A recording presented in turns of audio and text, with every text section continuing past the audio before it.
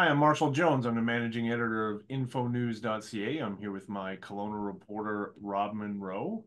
We're talking about healthcare today. Healthcare has been one of the biggest issues for many, many years in BC, and particularly in the interior, where we continually find it difficult to find, recruit, and retain doctors. You found an interesting solution in, was it Sicamous, Rob? Yes, they started 7 or 8 years ago when their doctor was leaving and they couldn't find a replacement. And it's an issue that they were aware of then, that the College of Family Physicians is known for a long time. The model for how family doctors work is broken. They no longer want to be business people. They don't go to university and train to be run businesses. So what Sicamous said, the council, we're losing our doctor. We need to do something. So they bought the clinic. The municipality bought the clinic, ran it, and in the interim, they've gone from a doctor who retired to two and a half doctors.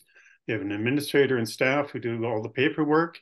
And they're at the point now that they are hoping to start next spring to build a $10 million new health healing center along with the First Nations, and expect to expand even more on that model. And they may have dentists and physios and others in that building, which ultimately they hope will not only pay for itself, but put enough money aside for a reserve fund to rebuild it when the time comes in the future.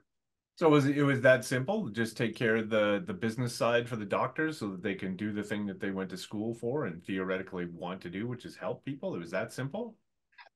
I think that's a key. Peachland went for 4 years, I believe, with the no doctors, and a private couple went in and bought the facility or took over the building and took that same model on where they do the administration. And they now have, I think, three doctors down there. And it seems to be a model that the college says should work. It should be done more often because that's why people don't go into family medicine. As the mayor of Peachland or the mayor of Sicamous told me, they don't want to buy toilet paper anymore. If they got nothing happening, they want to take the afternoon off. She also attributes part of it to the fact that Sicamous is a beautiful place to live, as on Shuswap Lake.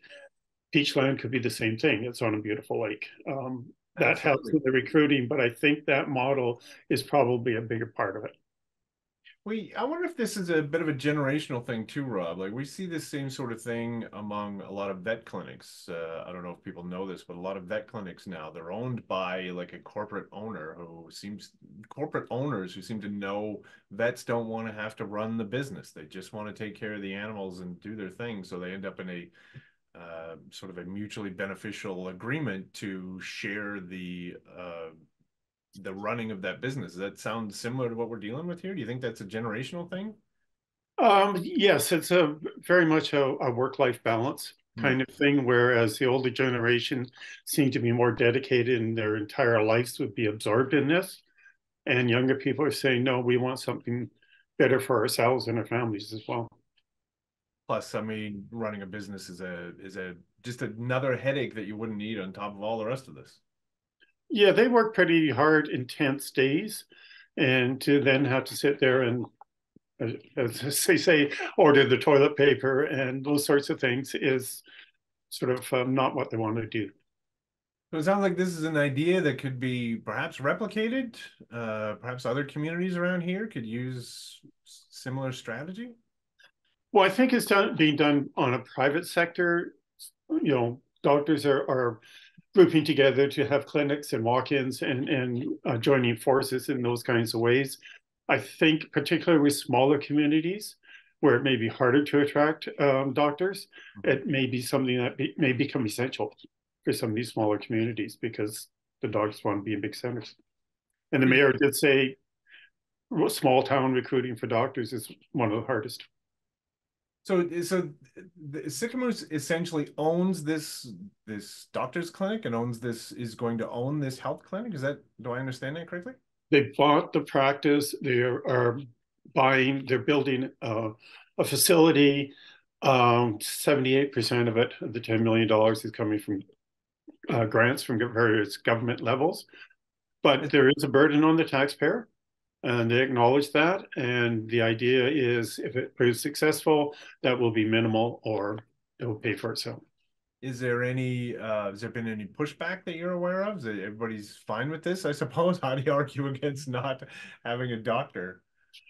There was pushback actually on the location, which is on Main Street, because some people seem to think it was supposed to be a park.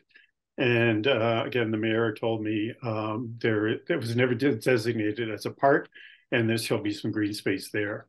But there doesn't seem to be. It seems the council definitely embraces the idea we need healthcare in our community. All right. Well, this is the kind of creativity I think we're going to need to get through this kind of stuff. Hopefully, we see some other towns maybe pick up this ball and run with it. Okay. Thanks, Rob. And everybody else can read more on infonews.ca.